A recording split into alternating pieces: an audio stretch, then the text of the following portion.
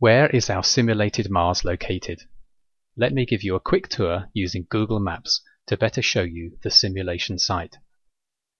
AMADEE-15 takes place in the Austrian Alps, 2 hours drive from Innsbruck, where our Mission Support Center operates during the mission. Our camp is located at the base of the Kaunertal Glacier. It is the highest Martian simulation in the world of all missions performed so far, as the base camp is located at 2,742 meters. We have selected this location to determine what limitations will be introduced into a real Red Planet mission while exploring Martian glaciers. We will want to study Martian glaciers because they are among the most habitable locations on the planet, and we must be prepared for it.